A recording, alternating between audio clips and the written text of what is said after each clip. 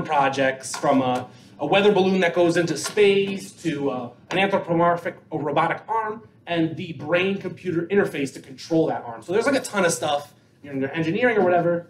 But this year, and what's cool is through the club, we decided to do our own project. Ohad really thought of it. And the name's up here, you can see. So we came up with our own. There was like a couple okay computer science ones, like program ones. We wanted to like do something real, you know. And so they let us make this program. It was just his idea, really. He pitched it. So if you have any good ideas for a program and you want some like people, some like workers behind you to fulfill an idea, definitely think of it and consider it if you're going to be joining the 3SP program. All right. That's it. That's all I got. You have like 2 minutes. I just explained. Thank you. Wow. Thank you. Oh. So anyway, we're going to talk about Bergen routes. That's our project. You want to talk about your conception of the idea and stuff? Yeah, sure. So we were, like Matt said, we were trying to find different projects that we could do for the club. Group projects so involving multiple developers. And we had the idea of creating a software that would help students navigate the campus buildings. Because I don't know about you guys, but I mean, I still get lost. I've been here for 2 years. The first time I was on campus, I couldn't find anything. And the signs weren't really helpful. Yeah, also, our original room for the computer science club was not in a good spot.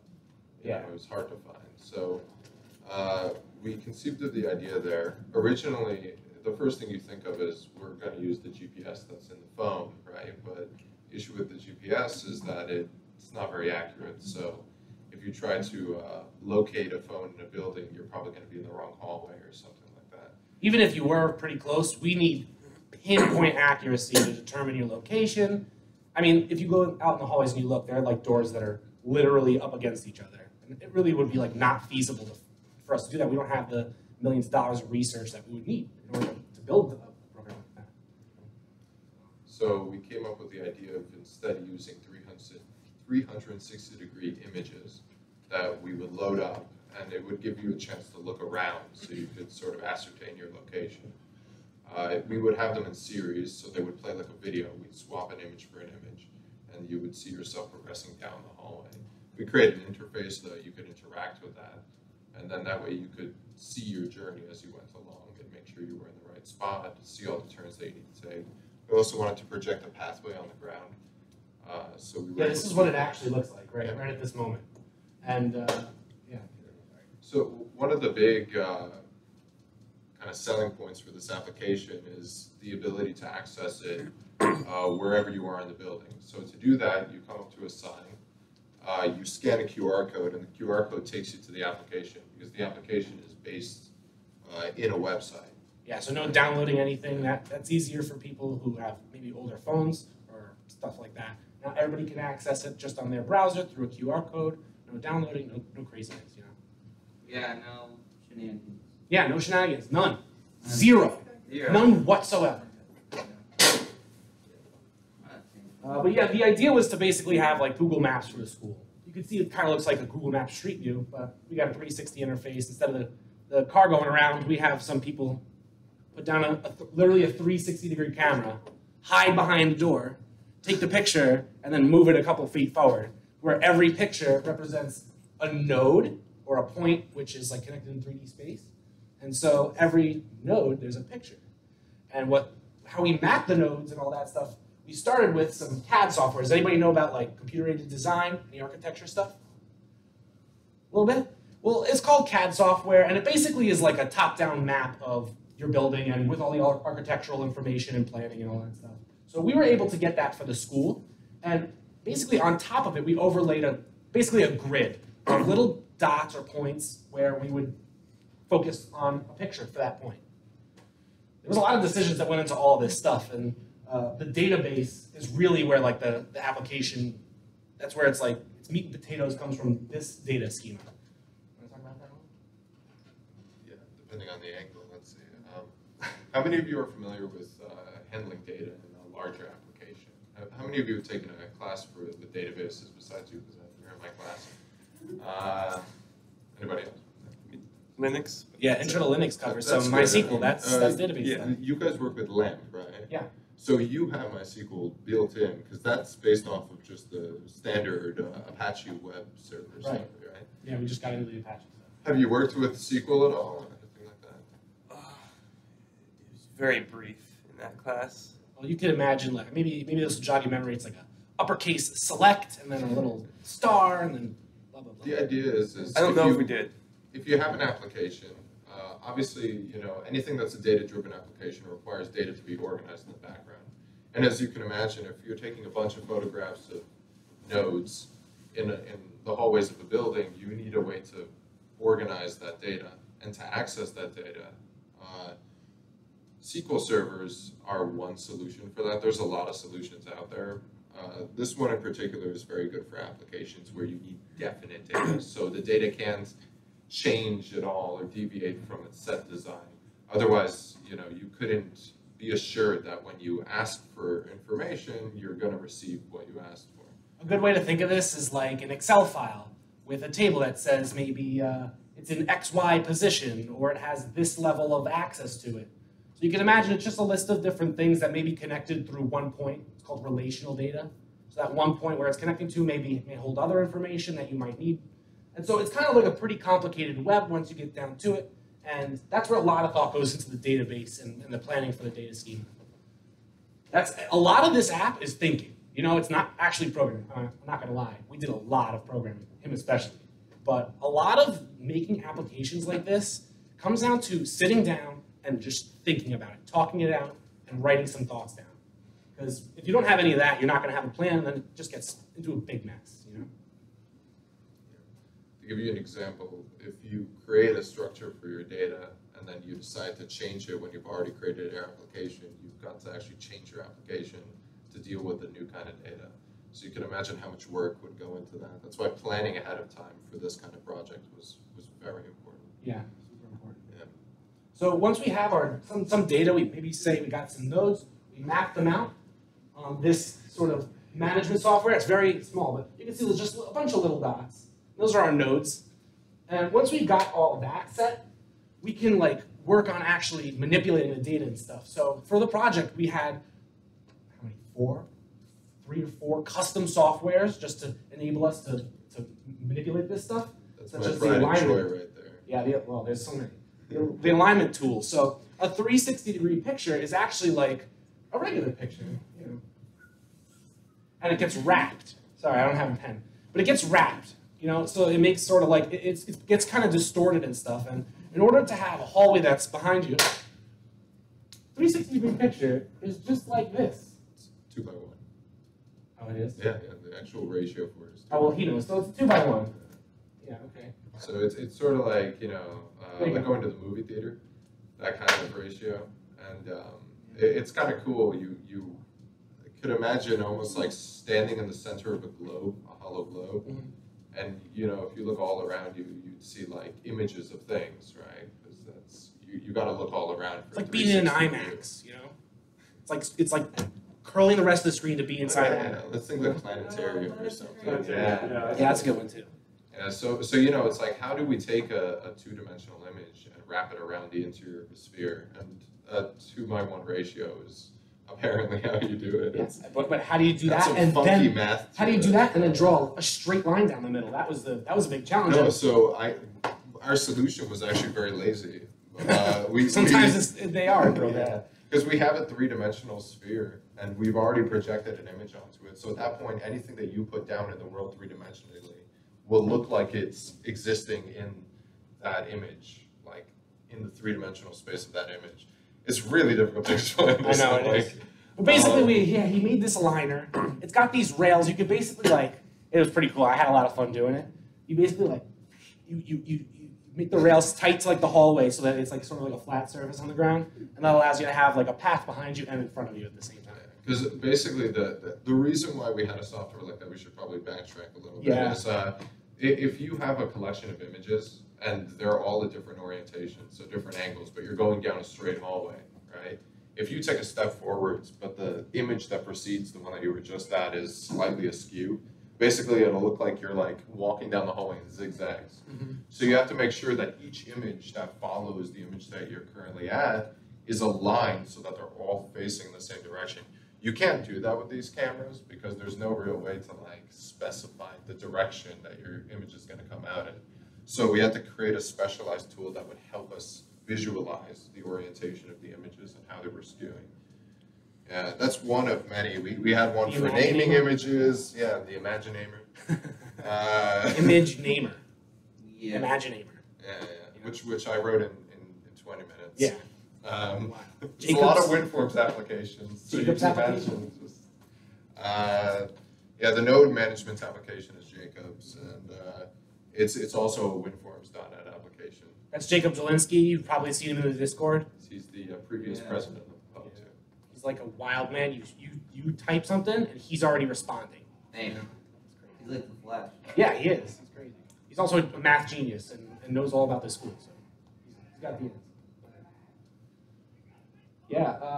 So there are like new faces here, right? There's like stuff changes. Well, no, I don't recognize you. I don't recognize her. Computer science or IT? Computer science. Ooh, Nice. nice. This is right up your alley. Marketing. Marketing, also very nice. For computer science, are you interested in working with software applications? Which direction are you thinking of taking? I'm kind of going through the JavaScript right now. I'm kind of interested in front-end developments. Cool. And want to find the interview and get an interview and find a job. Actually, as close as possible. Nice. Are you going for an associate, so you're going to keep going until a bachelor's? Keep going, yeah. Nice. Cool. Very good. Yeah, it's good to keep going. Yeah. So we really didn't talk about like the core of the application, which is like the algorithm. People won't hear that. Yeah, it's a computer technology class. It's just going to be a little bit about it. We're not going to get too crazy. So basically, you have your data, right? You have all this information, but how do you process it? How do you realize what you want out of your application? In an application, you have an in, you process it, and you have an out, right? So our in is going to be two locations, right? A start and a destination. How are we going to be able to find the shortest route? Like, it's just not listed. We didn't pre-calculate all this, you know? So we have something called an algorithm. Many of you have probably heard of it. If not, you will. Which is just a well-defined set of steps that allows us to find the shortest path between 2 points. And in between our nodes, our little edges, or like the lines, those are weighted, basically a distance. So each circle is attached to a line. Each line has a distance. When the distance is added up over like however many routes, the shortest distance is found to be the quickest route. And so that's returned, and you're given the quickest route on your screen. Yeah, that wasn't so bad, was it? Yeah. I wish that was still running. Because they shut it down. I know, this doesn't work anymore. Heroku doesn't work anymore. No more free. You have to pay for it. You can look up those algorithms. They really are in common use. Our case is a bit specific because of the nature of the application. But, Right, yeah. so like when we use by name, I'm sure you aren't interested in looking it up, but it's called the Dijkstra's algorithm, D-I-K-S-T-R-A. Very, very popular. It's one of many searching and sorting Ours algorithms. is A-star. Right, ours specifically is the A-star, which is like a derivative of the, It's an optimization. So Right. a lot of times you'll have a base algorithm that somebody invents at some point in the 60s. And then after that point, everybody just tries to mix it up to make it a little bit better. So yeah, I'm joking about the 60s. I don't know when it was made. I think it was the 80s. But, yeah. It's going to be one of those decades. Yeah, that was what we used, and it works pretty well, honestly. If you check this link out, you can scan this, and you'll get the demo. This is the demo. You'll see it. You can put 2 random pieces of information in 2 random fake things. Obviously, we filled it with nonsense data, really. His bedroom was in it for a while. Ohad's bedroom you could find on there for a long time, until the dean confronted us about it during our poster competition. Yeah. Anyway. And then we had to race to get rid of it last minute. Yeah, that's pretty like great. within the 10 minutes before the competition. So, It was fun. Yeah, you can scan that code and you'll get that screen. And some features are in there that we haven't really talked about. Like all these buttons work on there and stuff. And this is a search filter, so you can go into this little ribbon. You can type some stuff, a room number or nickname of a room, and you'll be able to find something. Maybe not all the rooms in the school yet. I've only put in a couple manually. And the same thing goes for the last one. So once you find your start and your end, you hit get directions, and it'll bring you to a preloaded route. We have it basically coming in from the one-stop center down to the testing room. So you can check out the route. The play button works. It'll just take you along your route. We obviously have some stuff to do, and this was just a demo, just to present it at the end of the summer. But yeah, even the little the backwards and forwards buttons work. So when you hit the next, it'll just take you to the next node. But if you hit the skip, it'll take you to the nearest intersection. That was another way we have our data set up, so that there's intersections at all the major hallways. So yeah, Bergen routes. We use these technologies: Express, MySQL, 3JS, and Node.js. Some of them are application frameworks that just gave us the tools to build it. None of this was done purely from scratch. When you're building a real application, you use a lot of libraries and stuff, and a lot of other tools that people may have used just to help them. For instance, the search filter, we basically took it from a pre-made search filter, and then we customized it to our own needs, made it more efficient, and all that sort of good stuff. But the core of it was still in the background. CentOS. No. Yes. No. Yes. No. No, it was the That's Linux. Linux. I know, that's what I'm thinking. I was getting mixed up with FreeBDS. What was the name of the library that we used? Well, oh, that one? Yeah, that's what I'm trying to think of. I don't know. But it uses the BiTAP algorithm for searching. There's a lot of different search algorithms. You went to every hallway? Not yet. No. You'll go to every hall. Like how much data? Like if I put in a room, it won't show me the destination of. Absolutely not. Damn. Not yet. All right. Not So yet. a fixed area Eventually. Yeah. of a certain area of the college. Right. You get from, with this link, you get from the student center to the testing room. Not even like the little window, because we didn't have enough time to take enough pictures down that hallway. You can see it was like 10 of us, and Just this is a remember, huge app. Every picture you see, it was me at 8 p.m. in the summer, just ducking somewhere. Yeah, he's in every picture. Congratulations. I should have always just had like a thumbs up or Well, something. Yeah, if you guys have any questions about 3SP, about Bergen routes, about web applications, like application building in general. Yeah, if you have any questions about application building, I like the topic, It's really interesting. I will. It's really interesting to see how an idea for an application becomes so involved, like the smallest details require so much libraries knowledge. What kind of phone is the app built? Because sometimes, how sometimes you make a phone, like an app for an iPhone, and it works, and you messes it up when it's on an iPad? Great question. This is a web application. So you scan that code and it opens it on your browser. No downloading involved. Right. He got that. It gets messed up because of the Right. styling. So Oh, for sometimes. generally speaking, you would create some sort of a style sheet that would be compatible with a large variety of devices. Also for reactive applications, they have libraries that give that to you, so it allows you to just build UI and then it'll adapt to. There are so many options out there on the market. For this application, actually, because it's, we had so little time to develop it, it's just portrait on a phone. That's it. And more so, it's actually only Chrome, because you have WebKit and all these different compatibilities that have to be in place for different browsers.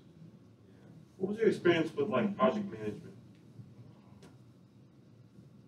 He cracked the whip. That was Yeah, his yeah. experience. Crack the whip. Basically, Yeah. what I can tell you is disciplinary action is key. So if somebody isn't doing something, it's very important to get physical with them. Ah. Yes. So now if you get more pictures, do you have a workflow that will be processed, the new images, the new areas? Or I'm actually really that's a great question. Yeah, that's a great question. And it's something that we've been thinking We've about. been talking about it a lot. So we've defined processes for actually mapping nodes, because obviously, you have to have a standard. For example, nodes have to be a certain distance apart.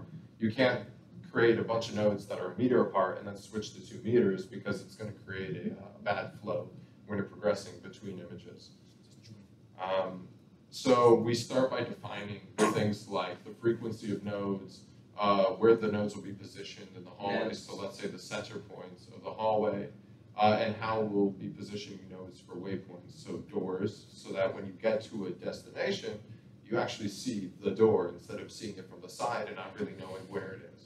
So there's a lot of standards that you have to establish, and that comes with the initial planning stage of developing an application. Once you've established those standards, then you would create documentation that would, you could distribute to people who are performing those different tasks. So you'd create documents that explain the procedure of mapping nodes, collecting data, making sure that the data is compatible with the database, or whether or not you're using a node management software or any sort of data management software. So it's not as easy as just taking that 360 thing and just, you have to, it requires. I wish it I would. wish. You can't just say, here, let me put it into this pipeline, process it, and it's ready to go. It needs more finesse. I mean, eventually, let's say that this was a business that you were going to create for the future, and you were going to market it to a lot of different people. You would sit down and you create specialized software, right? We're programmers. The solution is always software. So you'd create a specialized software that handles that data, and then that way it would be foolproof. I take an image, I already have it indexed somehow, let's say by name or something, or metadata.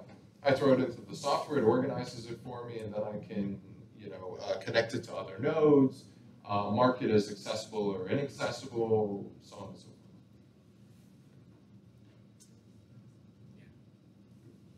Any other questions? Oh, it may seem like this is a lot, right? I mean, it seems pretty intimidating. It kind of is, but I had no experience doing any of this stuff beforehand. I never built an application. My only programs were from computer science courses, from the C++ courses. That was all the programming I ever did. And I started last year in the fall when I came here programming, and I helped build this, and I did a really good job. It wasn't easy, and I had to learn a lot. You can say it. It's okay, I did a good job. You did a good job. It's not easy, and you have to have him screaming at you, but I learned so much. It's not even funny. It's crazy how much I learned, and how, you should see my resume now, guys. Oh my God, it's sick. It looks so sick. I'm up there, I can really get a job with it, so. That's what it's all about. All about the resume. Yeah, come on. And a couple bucks, we need a couple bucks too, So it's a paid internship. This is a paid Yeah, Oh, you got paid? it's a paid internship. You got kickbacks. Just a little. I thought it was like it's a project and that's it. I think you get paid. They pay you. Hey, Paid. right. It's a meager existence as a software developer. You know what I mean?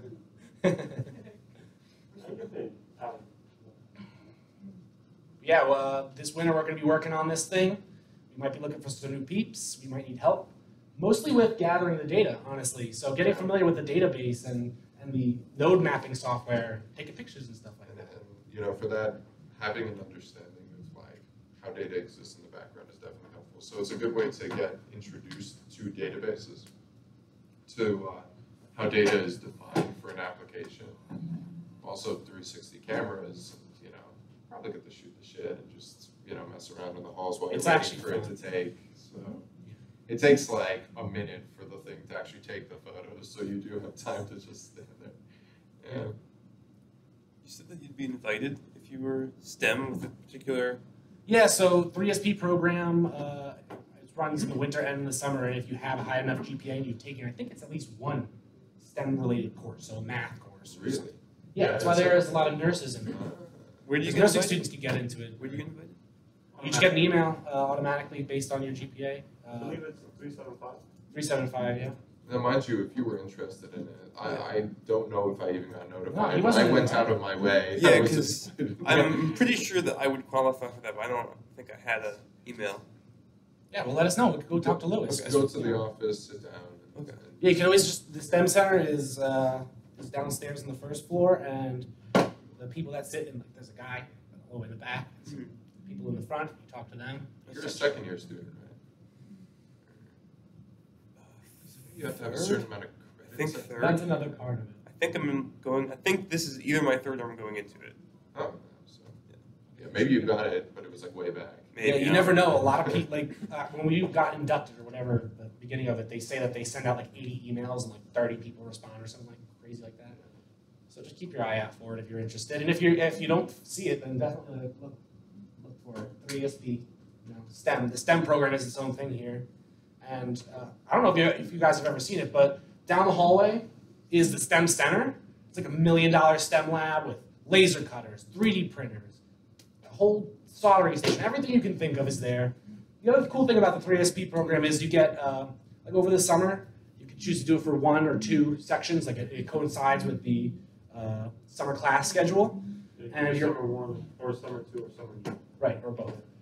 And you're given opportunity, well, part of the requirement is that you take certifications. So this summer they had, I did an R program, R language programming one. We had to do a communications one. There was soldering and microelectronics. TensorFlow. There was a TensorFlow one that we blew it out of the water. Aced it. Oh. But yeah, it's a great program, and you can do some really cool stuff. Definitely keep your eye out for this stuff, and let us know if you want to work on this thing at some point. If you're interested, we'd be happy to hear from you. Yeah, Bergen does 3SP, but there has been a lot of cases of non-3SP students working. Oh, yeah. Which is a good sign. So even if you don't get invited, you get a chance to work there. Yeah. So, thanks, guys. Thanks.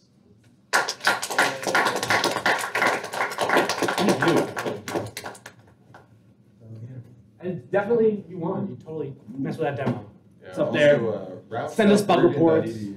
Oh yeah, you could just go to the website. It's routes.bergen.edu. We got the domain name with the school, subdomain for the school. We're legit.